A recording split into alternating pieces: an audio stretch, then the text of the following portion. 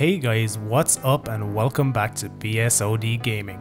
In this video, I'm going to show you how to set up the FPS graphics pack, or as you may also know it, the 60 FPS mode graphics pack. I have created my own custom version of this graphics pack using some optimal settings I think will give the best performance for you guys. As always, this will be linked down in the description. The first thing we want to do is right click on it and click extract here. Let's move this aside and bring this into the play. Open up your Cemu folder, either 1.9.1 or 1.9.0, and drag and drop this file into your graphics pack folder. Let's now open this graphics pack and I'm going to show you some things that you can change. Open it in Notepad, and as you can see here, I have changed the float value here from the default of 3 down to 1.2.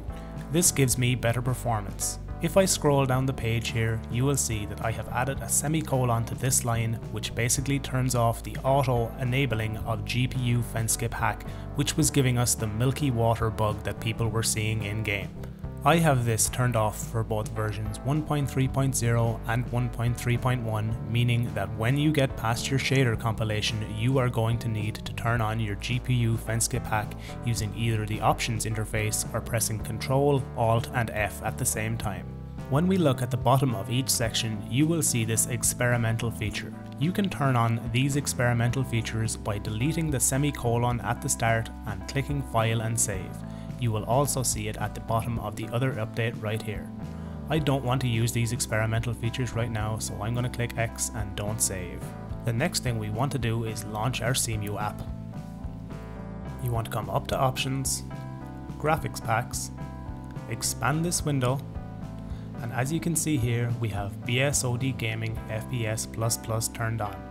In my experience, there are issues with physics in-game for some reason when we use resolutions over 1440p, so I would advise that you guys only use a maximum of 1440p until the kinks are ironed out of this graphics pack. Let's load our game.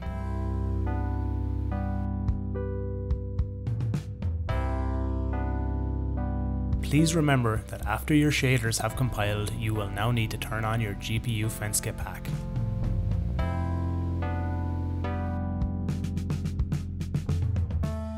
And there we go.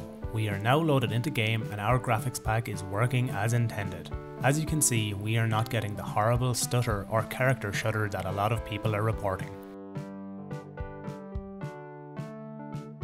As always guys, cheers for checking out the video. I hope you found it useful. Remember to like it if you liked it, dislike it if you didn't, contact me over on Twitter if you have any problems in relation to my custom graphics pack, your Cemu setup, or any problems within any games, and subscribe to the channel if you want to see all future videos from me.